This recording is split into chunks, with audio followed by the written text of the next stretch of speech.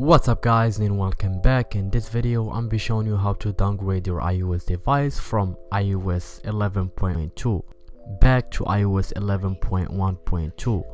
So the reason to do so, to increase your possibility to have a jailbreak.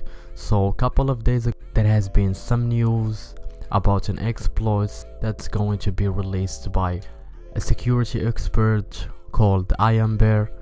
So he tweeted a couple of days ago he is going to release an exploit that has to do with the iOS 11.1.2 firmware, and according to the jailbreak community this exploit is 80% of the jailbreak. So we still need more hackers to compile some stuff in order to be 100% jailbreak.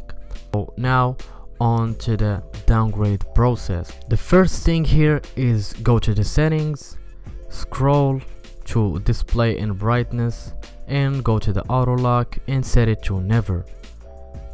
Then keep your device on the home screen and plug it to your computer.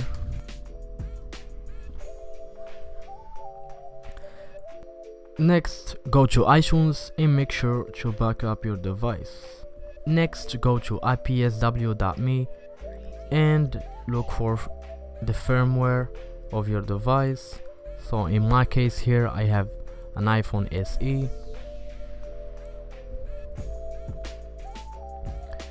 and look for iOS 11.1.2. so you can see here the green sign means that Apple is still signing these firmwares.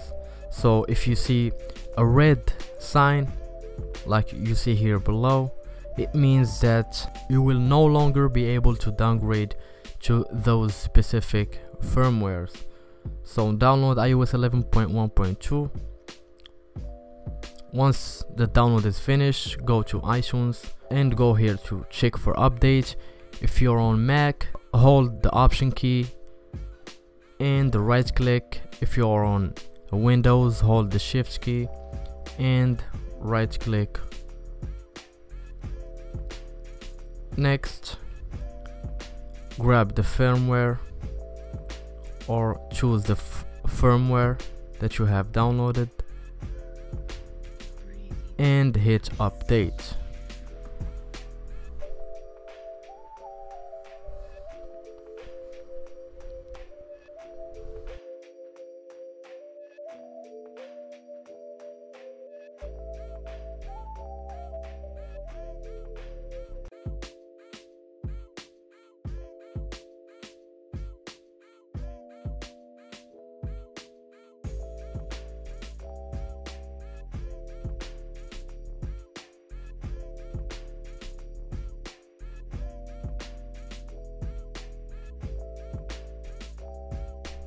And we are back to iOS 11.1.2. Let me show you here on the settings. We go to about, as you can see here, 11.1.2.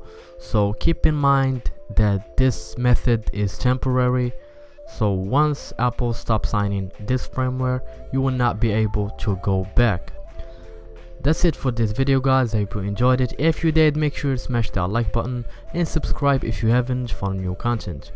Thank you for watching, and I will catch you in the next one.